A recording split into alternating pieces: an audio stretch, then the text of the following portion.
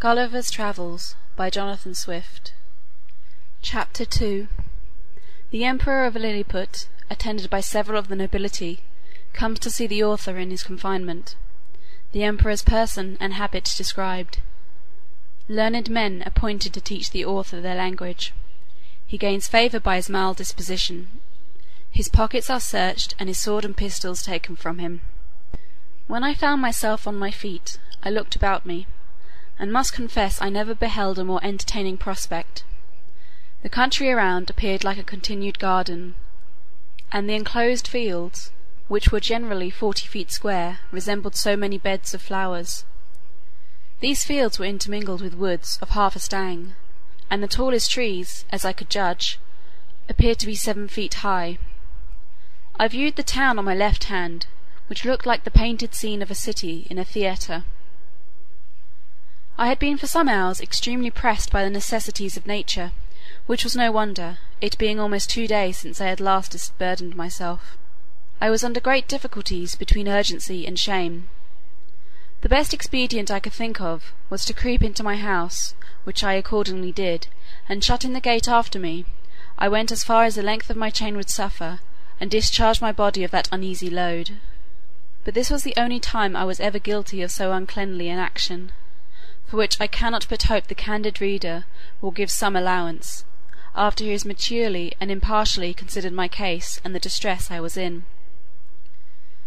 From this time my constant practice was, as soon as I rose, to perform that business in open air, at the full extent of my chain, and due care was taken every morning before company came that the offensive matter should be carried off in wheelbarrows, by 2 servants appointed for that purpose. I would not have dwelt so long upon a circumstance that, perhaps at first sight, may appear not very momentous, if I had not thought it necessary to justify my character, in point of cleanliness, to the world, which, I am told, some of my maligners have been pleased, upon this and other occasions, to call in question. When this adventure was at an end, I came back out of my house, having occasion for fresh air. The Emperor was already descended from the tower, and advancing on horseback towards me, which had like to have cost him dear, for the beast, though very well trained, yet wholly unused to such a sight, which appeared as if a mountain moved before him, reared up on his hind feet. But that prince, who is an excellent horseman, kept his seat, till his attendants ran in, and held the bridle, while his majesty had time to dismount. When he alighted, he surveyed me round with great admiration, but kept beyond the length of my chain. He ordered his cooks and butlers, who were already prepared, to give me victuals and drink, which they pushed forward in a sort of vehicle, upon wheels, till I could reach them. I took these vehicles, and soon emptied them all. 20 of them were filled with meat, and 10 with liqueur. Each of the former afforded me 2 or 3 good mouthfuls, and I emptied the liqueur of 10 vessels, which was contained in earthen vials, into one vehicle, drinking it off at a draught, and so I did with the rest. The empress and young princes of the blood of both sexes, attended by many ladies, sat at some distance in their chairs. But upon the accident that happened to the emperor's horse, they alighted, and came near his person, which I am now going to describe. He is taller by almost the breadth of my nail than any of his court, which alone is enough to strike an awe into the beholders. His features are strong and masculine, with an Austrian lip and arched nose. His complexion olive, his countenance erect, his body and limbs well proportioned, all his motions graceful, and his deportment majestic. He was then past his prime, being 28 years and 3/4 old, of which he had reigned about 7 in great felicity, and generally victorious. For the better convenience of beholding him, I lay on my side, so that my face was parallel to his, and he stood but 3 yards off. However, I have had him since many times in my hand, and therefore cannot be deceived in the description. His dress was very plain and simple, and the fashion of it between the Asiatic and the European. But he had on his head a light helmet of gold, adorned with jewels and a plume on the crest. He held his sword drawn in his hand to defend himself, if I should happen to break loose. It was almost 3 inches long, the hilt and scabbard were gold enriched with diamonds. His voice was shrill, but very clear and articulate, and I could distinctly hear it when I stood up.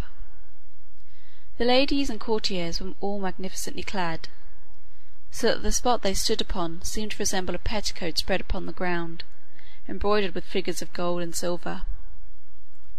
His Imperial Majesty spoke often to me, and I returned answers, but neither of us could understand a syllable. There were several of his priests and lawyers present, as I conjectured by their habits, who were commanded to address themselves to me, and I spoke to them in many languages as I had the least smattering of, which were High and Low Dutch, Latin, French, Spanish, Italian, and lingua franca, but all to no purpose.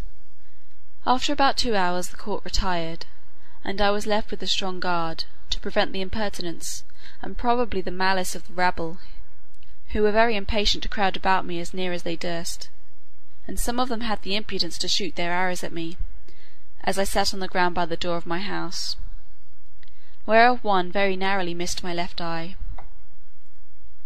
But the colonel ordered 6 of the ringleaders to be seized, and thought no punishment so proper as to deliver them bound into my hands, which some of his soldiers accordingly did, pushing them forward with the butt ends of their pikes into my reach.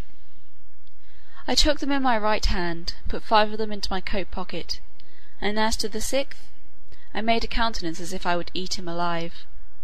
The poor man squalled terribly, and the colonel and his officers were in much pain, especially when they saw me take out my penknife. But I soon put them out of fear, for, looking mildly, and immediately cutting the strings he was bound with, I set him gently on the ground, and away he ran. I treated the rest in the same manner, taking them one by one out of my pocket, and I observed both the soldiers and people were highly delighted at this mark of my clemency, which was represented very much to my advantage at court. Towards night I got with some difficulty into my house, where I lay on the ground, and continued to do so about a fortnight, during which time the emperor gave orders to have a bed prepared for me. 600 beds of the common measure were brought in carriages, and worked up in my house.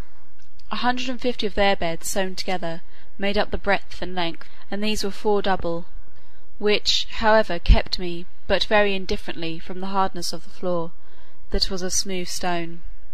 By the same computation they provided me with sheets, blankets, and coverlets, tolerable enough for one who had been so long inured to hardships. As the news of my arrival spread through the kingdom, it brought prodigious numbers of rich, idle, and curious people to see me, so that the villages were almost emptied, and a great neglect of tillage and household affairs must have ensued, if his Imperial Majesty had not provided, by several proclamations and orders of state, against this inconveniency. He directed that those who had already beheld me should return home, and not presume to come within 50 yards of my house, without license from the court, whereby the secretaries of state got considerable fees. In the meantime the emperor held frequent councils, to debate what course should be taken with me, and I was afterwards assured by a particular friend, a person of great quality, who was as much in the secret as any, that the court was under many difficulties concerning me. They apprehended my breaking loose, that my diet would be very expensive, and might cause a famine. Sometimes they determined to starve me, or at least to shoot me in the face and hands with poisoned arrows, which would soon dispatch me, but again they considered that the stench of so large a carcass might produce a plague in the metropolis, and probably spread through the whole kingdom. In the midst of these consultations several officers of the army went to the door of the great council chamber, and 2 of them being admitted, gave an account of my behaviour to the 6 criminals above mentioned, which made so favourable an impression in the breast of his Majesty and the whole board in my behalf, that an imperial commission was issued out, obliging all the villages 900 yards round the city to deliver in every morning 6 beeves, 40 sheep, and other victuals for my sustenance, together with a proportional quantity of bread and wine and other liqueurs, for the due payment of which his Majesty gave assignments upon his treasury, for this prince lives chiefly upon his own demesnes, seldom, except upon great occasions, raising any subsidies upon his subjects, who are bound to attend him in his wars at their own expense. An establishment was also made of 600 persons to be my domestics, who had board wages allowed for their maintenance, and tents built for them very conveniently on each side of my door. It was likewise ordered that 300 tailors should make me a suit of clothes, after the fashion of the country, that 6 of his Majesty's greatest scholars should be employed to instruct me in their language, and lastly, that the Emperor's horses, and those of the nobility and troops of the guards, should be frequently exercised in my sight, to accustom themselves to me. All these orders were duly put in execution, and in about 3 weeks I made a great progress in learning their language, during which time the Emperor frequently honoured me with his visits, and was pleased to assist my masters in teaching me. We began already to converse together in some sort, and the first words I learnt were to express my desire that he would please give me my liberty, which I every day repeated on my knees.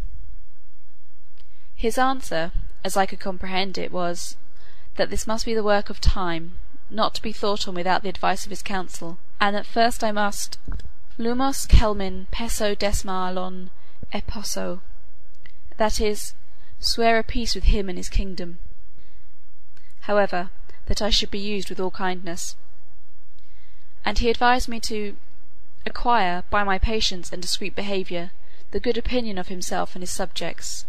He desired I would not take it ill if he gave orders to certain proper officers to search me, for probably I might carry about me several weapons, which must needs be dangerous things, if they answered the bulk of so prodigious a person.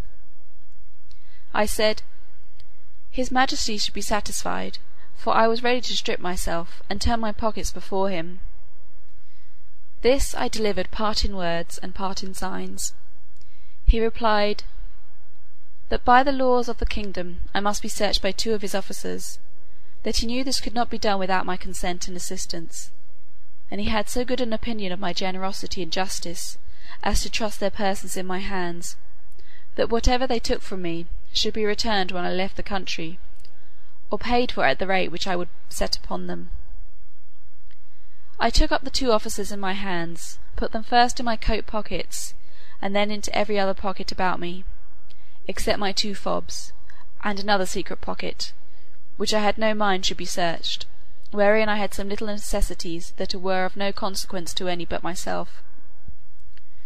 In one of my fobs there was a silver watch, and in the other a small quantity of gold in a purse. These gentlemen, having pen, ink, and paper about them, made an exact inventory of everything they saw, and when they had done, desired I would set them down, that they might deliver it to the Emperor.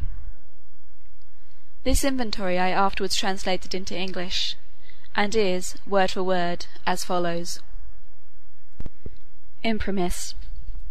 In the right coat pocket of the great Man Mountain, for so I interpret the words quinbus flesterin, after the strictest search, we found only one great piece of coarse cloth, large enough to be a footcloth for your Majesty's chief room of state. In the left pocket we saw a huge silver chest, with a cover of the same metal, which we, the searchers, were not able to lift. We desired it should be opened, and one of us stepping into it, found himself up to the mid-leg in a sort of dust, some part whereof flying up to our faces set us both a-sneezing for several times together. In his right waistcoat pocket we found a prodigious bundle of white thin substances, folded one over another, about the bigness of 3 men, tied with a strong cable, and marked with black figures, which we humbly conceived to be writings, every letter almost half as large as the palm of our hands. In the left there was a sort of engine, from the back of which were extended 20 long poles, resembling the palisadoes before your Majesty's court, wherewith we conjectured the Man Mountain combs his head, for we did not always trouble him with questions, because we found it a great difficulty to make him understand us. In the large pocket, on the right side of his middle cover, so I translated the word ranfulo, by which they meant my breeches, we saw a hollow pillar of iron, about the length of a man, fastened to a strong piece of timber larger than the pillar, and upon one side of the pillar were huge pieces of iron sticking out, cut into strange figures, which we know not what to make of. In the left pocket, another engine of the same kind. In the smaller pocket on the right side were several round flat pieces of white and red metal, of different bulk. Some of the white, which seemed to be silver, were so large and heavy that my comrade and I could hardly lift them. In the left pocket were two black pillars irregularly shaped. We could not, with difficulty, reach the top of them, as we stood at the bottom of his pocket. One of them was covered, and seemed all of a piece, but at the upper end of the other there appeared a white round substance, about twice the bigness of our heads. Within each of these were enclosed a prodigious plate of steel, which, by our orders, we obliged him to show us, because we apprehended they might be dangerous engines. He took them out of their cases, and told us, that in his own country his practice was to shave his beard with one of these, and cut his meat with the other. There were two pockets which we could not enter. These he called his fobs. They were two large slits cut into the top of his middle cover, but squeezed close by the pressure of his belly. Out of the right fob hung a great silver chain, with a wonderful kind of engine at the bottom. We directed him to draw out whatever was at the end of that chain, which appeared to be a globe, half silver and half of some transparent metal, for, on the transparent side we saw certain strange figures circularly drawn, and thought we could touch them, till we found our figures stopped by the lucid substance. He put this engine into our ears, which made an incessant noise, like that of a water-mill, and we conjecture it is either some unknown animal, or the god that he worships, but we are more inclined to the latter opinion, because he assured us, if we understood him right, for he expressed himself very imperfectly, that he seldom did anything without consulting it. He called it his oracle, and said it pointed out the time for every action of his life. From the left fob he took out a net almost large enough for a fisherman, but contrived to open and shut like a purse, and served him for the same use. We found therein several massy pieces of yellow metal, which, if they be real gold, must be of immense value. Having thus, in obedience to your Majesty's commands, diligently searched all his pockets, we observed a girdle about his waist made of the hide of some prodigious animal, from which, on the left side, hung a sword of the length of 5 men, and on the right, a bag or pouch divided into 2 cells, each cell capable of holding 3 of your Majesty's subjects. In each of these cells were several globes, or balls, of a most ponderous metal, about the bigness of our heads, and requiring a strong hand to lift them. The other cell contained a heap of black grains, but of no great bulk or weight, for we could hold above 50 of them in the palm of our hands. This is an exact inventory of what we found about the body of the Man-Mountain, who used us with great civility, and due respect to your Majesty's commission. Signed and sealed on the 4th day of the 89th moon of your Majesty's auspicious reign. Clefrin Freelock, Marcy Freelock. When this inventory was read over to the Emperor, he directed me, although in very gentle terms, to deliver up several particulars. He first called for my scimitar, which I took out, scabbard and all. In the meantime he ordered 3,000 of his choicest troops, who then attended him, to surround me at a distance, with their bows and arrows just ready to discharge. But I did not observe it, for mine eyes were wholly fixed upon his Majesty. He then desired me to draw my scimitar, which, although it had got some rust by the sea-water, was, in most parts, exceedingly bright.